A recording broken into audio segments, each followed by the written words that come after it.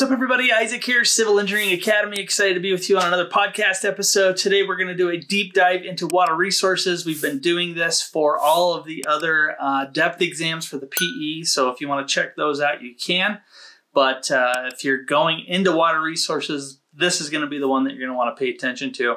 A lot of the beginning content will be similar among all of those episodes. So just keep that in mind. But if you want to check them out, they should be, around. So check them out. Anyway, today we're going to dive into water resources. And the first thing we want to do is just talk about the exam in general, what the cost is, what you're getting yourself into, and all of that fun stuff. So it's coming up right after this. All right, so let's first just talk about the exam in general. So we know that, well, if you don't know, the exam is scheduled for a 9-hour block of your time. So it's going to take up your whole day. It's going to be a long exam. 8 hours of that is actually scheduled for the problem solving itself. So just keep that in mind. The 9 hours includes a 50-minute break. You'll have a 10-minute non-disclosure agreement to sign and all of that fun stuff.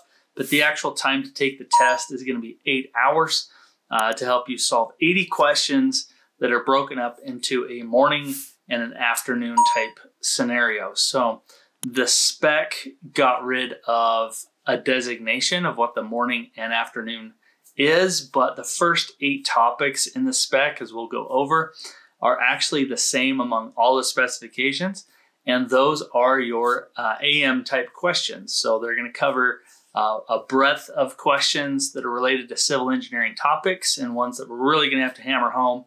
I've always preached this, but I think if you can crush those AM questions, then it's going to give yourself a huge lift and a lot of weight off your shoulders to pass the PM type questions that come your way, because they are more difficult. So just keep that in mind. All right, let's talk about the cost real quick. So in order to register for this exam, it's going to cost you $375. If you kick that can down the road, you reschedule with the NCES. Every time you do that, it's going to cost $50 unless you have a really good excuse to miss your exam. So you want to commit to a date that you're going to take this thing. I always recommend that you should be preparing at least 3 months, definitely more than that, 3 to 6 months of prep time, but 3 months at a minimum. You want to put in about 200 to 300 hours into this thing. Treat it like a part-time job. Study on 2 hours during the week every day, and maybe a little more on the weekend, maybe a 4 to 6 hour session. But that's kind of the time commitment that you're going to be putting into this. The water resources is no exception. Just keep that in mind. So that covers the cost and a little bit about the timing of the exam and all that jazz. You'll want to go to the NCES website, become very familiar with where you're going to be taking the exam, create an NCES account so you can get the reference handbook. It is free to you, so you don't want to miss that. And then once you get that all under your belt and you know where you're going, start looking into what are called alternative item type questions. And this is all posted on the NCES website as well as their YouTube channel. So go check that out too. But it will give you a look and feel of how they may ask questions. Now, historically, it's always been a multiple choice test, and they generally stick to that, but they can ask you other types of questions, including drag and drop, fill in the blank, and a bunch of others. So mix and match. Now that it's computer-based, they can ask you things in different ways. So pay attention to that. Go look up alternative item type questions. Make sure you're familiar with those. But in general, most of the exam is still going to be multiple choice. So just keep that in mind as you start studying. Okay, as for the exam itself, you obviously are, diving into a computer-based exam. It is not open book, but they do allow a few resources at your disposal that are PDFs that are searchable. And so on the left-hand side of your screen, you'll have one screen. You'll have access to your handbook as well as any codes and standards that we'll cover as we dive into the specs on your left hand. On the right hand, you'll have the exam itself where you'll be able to select an answer. You'll have a pad of paper or a dry erase, and that's really it. You can bring in a calculator and your ID. Everything else goes in a locker. I guess you can bring some reading glasses if you need to, but that's it, folks. So just keep that in mind as well as you start preparing for this exam. So that's going to cover all the exam details that I can think of. Let's dive into the specifications that we have going for us for water resources. After we dive into the specs, we'll cover the codes that you need, and then I'll show you resources that you can get, including we'll also cover pass rates for this exam as well. So that's coming up. Let's start diving into the specifications. Turn this thing around. All right. Here we go. We've got, we're at the NCES website. So when you're here, you definitely want to create an account for yourself because that's how you get the whole ball rolling. You get registered with them, start signing up for your exam and follow the requirements to do that. Okay. Once you do that, you'll come in and you'll start diving into other stuff. They have a great guide for computer-based testing that you can review, as well as checking out the Pearson VUE testing centers. Check out their YouTube channel for the alternative item type questions that I talked about earlier. But there's the breakup of the exam again, non-disclosure agreement, tutorial, exam is actually 8 hours, and then you got a break in the middle for 50 minutes. So that's that. Once you get into there, you'll be able to dive into the specifications. You'll be taken to this, and the specifications should be your guide in developing your study schedule and knowing what you should practice. Okay. So let's just dive into this. The first 8 sections are going to be your breadth type topics, but these specs are effective January 1 of 2022. They do change frequently, so keep that in mind. But these, like they said here, these have not changed since April of 2015 when they were originally published. A lot of that has to do with the exam going CBT, and they probably just haven't looked at these in a while, but they like to mix these up. In general, though, the engineering topics never really change. It's just the format of where they slap these things. So like hydrology and hydraulics used to be separate categories, and then they put them together. Transportation used to be bigger, and then they took some away, and on and on. So anyway, let's dive into this. The exam's computer-based. It's closed book with electronic references, as I mentioned before. You'll have your handbook along with your design standards shown. So we'll talk about that.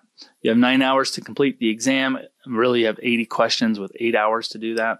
You have a scheduled break in the middle. I definitely recommend taking that because you definitely need a break. Make sure you get an answer on every problem. So keep that in mind. You can flag problems. There's a little flag button on the bottom left. So make sure if you're stuck, you flag a problem, but definitely get an answer on every single one. They got a list here, or a note here that they can ask these in SI units as well as US customary. So keep that in mind. Although in general, if you're in the US, they typically stick to the US system. I haven't seen that veer from that very much, but they put that in there. The exam's developed with questions that require a variety of approaches and methodologies, including design, analysis, and application. So what this means is they can ask questions in a variety of ways. People are always thrown off guard on how much theory that they throw into these. You can expect 10 to 12 questions for the morning and 10 to 12 questions in the afternoon. I mean, that's a lot. That's a big chunk of the exam that is straight up theory. So, pay attention to that. And when you're working problems, make sure you really understand the theory behind them because they will test you on that. And then this catch-all comment, which is always lovely, the examples specified in knowledge areas are not exclusive or exhaustive. It's a catch-all, meaning they could ask you anything they want, but, they'll generally stick to the spec, right? So keep that in mind. All right, let's dive into this. Category 1 is project planning. There's 4 to 6 questions there. So one of the bigger topics, and this is quantity takeoff methods, cost estimating, project schedules, activity identification, and sequencing. That's going to fall into that. Section 2 is means and methods, which is 3 to 5 questions, and that's construction loads, construction methods, as well as temporary structures and facilities. Section 3 is soil mechanics. This used to be a huge section, and now they've scattered it around a little bit. You have 5 to 8 questions there. It's still a lot of questions, and you've got to deal with lateral earth pressures, soil consolidation, effective and total stress, bearing capacity, foundation settlements, as well as slope stability. Structural mechanics is section 4, and there's 5 to 8 questions. Again, one of their larger sections. You got to deal with dead and live loads, trusses, bending moments, shear stress, axle loads, combined stresses, deflections, beams, columns, slabs, footings, and retaining walls. So that's a big section. Section 5 dives into hydraulics and hydrology. Like I said, they used to be separate categories, but now they combine them. You have 6 to 9 questions now. It's the biggest section in all of your specs for the AM.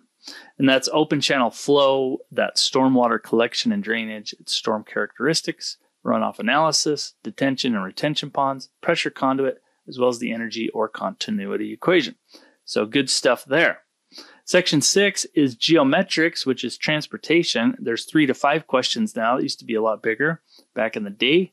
So 3 to 5 questions, they basically test you on basic circular curve elements, which are horizontal curves, basic vertical curve elements, and traffic flow. So keep that in mind. Number 7 is materials, 5 to 8 questions there. So another bigger section. And you have soil classification and boring log interpretation, soil properties. You can see that some of these categories could fall under soils if they wanted it to, or geo. You have concrete, you have structural steel, you have material test methods and spec conformance, as well as compaction. So that's a good one to know. Section 8 is site development. You have 4 to 6 questions. This deals with excavation and embankments, so cuts and fills, construction site layouts and control, as well as temporary and permanent soil erosion and sediment control, and impact of construction on adjacent facilities. That was kind of a new one they threw in there over the years, but this is noise or vibration, things of that nature. And then safety, so good OSHA topics, construction, roadside, and work zones. 4 to 6 questions for site development. And that rounds off the AM type questions. So again, those first 8 are the same among all specs. Now you dive into your PM type questions, which are all related to more related to your water resources topics.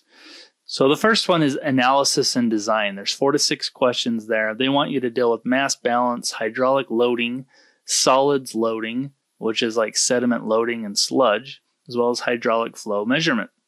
And then in number 10 is hydraulics closed conduit specifically, 4 to 6 questions. So we're diving more into the energy equation. We're diving more into pressure conduits, more into pump application and analysis, wet wells, lifting station, cavitation, as well as pipe network analysis in series, parallel, or loops.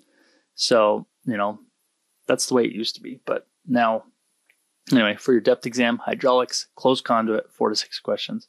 Number 11, we dive into hydraulics, open channel, 4 to 6 questions.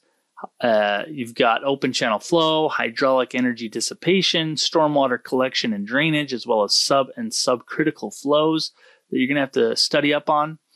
And it looks like the biggest section is 6 to 9 questions coming from hydrology. So, this is covered in the AM portion. So you can see as you study your PM portion, it's going to help you for the AM as well. And in fact, you'll be able to blow through those AM type questions because they should be easier for you. So under hydrology, you've got storm characteristics, runoff analysis, hydrograph development and applications, including synthetic hydrographs, rain intensity, duration and frequency, time of concentrations, rainfall and steam gauging stations, depletions, which is evaporation, detention, percolation, diversions. I love the terminology in hydrology. Stormwater management, you've got detention ponds, retention ponds, infiltration systems, and swells. So big section, 6 to 9 questions. Then we dive into section 13, groundwater wells, 3 to 5 questions. You've got aquifers, groundwater flow, well analysis, and steady state. Section 14 is wastewater collection and treatment, 5 to 8 questions. This is the one that sometimes people don't love, but you've got a big section there. And that deals with wastewater collection systems, wastewater treatment processes, wastewater flow rates, preliminary treatment, primary treatment, secondary treatment, nitrification and denitrification, phosphorus removal, solids treatment, handling and disposal, digestion, disinfection, as well as advanced treatment. Section 15, and it looks like there are 17 sections here. Section 15 is water quality, 3 to 5 questions. You've got stream degradation. Wow, I can't talk. Oxygen dynamics, total maximum daily load, or TMDL. Biological contaminants, chemical contaminants, including bioaccumulation. And then 16 is drinking water distribution and treatment, 5 to 8 questions. So that's another bigger section for you. Drinking water, distribution systems, treatment processes, demand, storage, sedimentation, taste and odor control, rapid mixing. You don't want stinky water. Don't want that. Rapid mixing, flocculation, filtration, disinfection, including disinfection byproducts, and hardness and softening. And lastly, is engineering economics. Let's throw that in for you. You're going to have 1 question, 1 to 3 questions on economic analysis that deals with present worth, life cycle, or comparison alternatives. So that's going to round out the entire specification for you. This is exactly what you should look at and build out your study schedule around. Okay, you want to make sure you hit all of these topics, especially the bigger ones. Hydrology is a big one. So keep that in mind. Let's dive into the specifications next. So they got a couple specs. They used to not have any for water resources, which was very nice. They used to not have any for geotech, which was nice. But now water resources has 2 standards that they list. They also point you to their YouTube video here. So definitely check that out to get a look and feel of things there. What are some important notes here? The handbook. You're going to have access to the handbook and the design standards for the entire exam. You don't necessarily need the design standards for your depth or for your breadth exam. Sorry. So you're going to have them, but you don't need them for your breadth portion. Solutions to the exam that reference a standard practice are scored based on this list of this revision year that they have shown. So don't go getting a newer version of these standards. Don't get an old version of these standards. You want to use the year that they are using because that's what they'll test you on. They list that the NCS does not sell any standards or printed copies. So keep that in mind. You need to beg, borrow, steal, whatever. I don't promote stealing, but you got to get these standards so that you can study with them, right? So the first one's the TSS 2014. It's the recommended standard for wastewater facilities 2014. You'll want to find that. And Water 2018, recommended standards for waterworks 2018. And that's it. And they might, sometimes they have to list these standards, but it might be stuff that you are already aware of and already know really well. But they have to list it if it's used. So 2 standards for you guys. That's not bad. That's actually pretty good. Pretty nice. All right. So we've covered the spec. We've dived into the standards. Let's talk about the pass rates next. All right. So if you do a quick search on the NCES website, you can go and find their pass rates. Now, they go ahead and list that they've successfully converted the exams to computer-based. I think the last one they're working on is the SE exam, the structural engineering. But the way this works is these exams are administered year-round, obviously, with computer-based testing. You can take an exam once a quarter. For these exams, pass rates are shown for the January to June or the July to December population, and they update these in July and January. So they're due for an update. Right now, they're posting the June 2022 date. So keep that in mind. All right, let's dive down to water resources. So water resource comes in at $13.80 for first-time takers. It is the second most popular exam to take during this testing period. 64% of people passed, which is the second highest pass rate for first-time takers, which is really good. Repeat takers, there was only 39, and the pass rate for a repeat taker was 56%, which is actually the highest among all of the depth exams. So as a repeat taker, that's a good sign as well. Now, generally, historically, the pass rates for water resources has typically been the highest. it usually bounces between transportation and water resources. And so I've done posts and podcasts and blog posts about this topic, but if you're looking, and none of these exams are easy by any means, but if you're looking for an exam that may be a tad easier, and when I say easier, I just mean solely based on pass rates, then water resources is a great route to go because you only have 2 standards and the rest you're going to learn from the handbook and practicing problems. So pretty nice that you only have to deal with that. So that's the pass rates. Don't get hung up on pass rates. Don't get discouraged by pass rates. It's just general information. If you have to repeat the exam, pick yourself up, get back on the horse, get on the bus again, and start studying again. Try a variety of problems, get new problems, and keep going. So don't get discouraged. It's just an exam. You're not a horrible engineer if you fail, okay? Just keep that in mind. All right, next up, we're going to dive into resources. So let's talk about that. All right, so now let's talk about resources, and I may be a little biased here, but that's okay. I'm going to point you to our own site, Civil Engineering Academy. The reason why I do that is because we have a resources tab in here that talks about depth resources, and if you go to water resource books, these are recommended books from those that have taken the exam. So we list some from PPI, which I'll talk about. They have good books called 6-Minute Solutions. They have additional problems to do. There's other great books in here too. They are linked to probably Amazon or various places, but at least it puts it all in one spot for you. Now, obviously, you're going to want a copy of the NCES practice exam. It's going to get you a look and a feel of the real exam, but just keep in mind they're never going to ask those questions to you because it's part of the practice exam. So just keep that in mind. So good books, 6-Minute Solutions. There is a water resource and environmental depth reference manual provided by PPI if you want to check that out.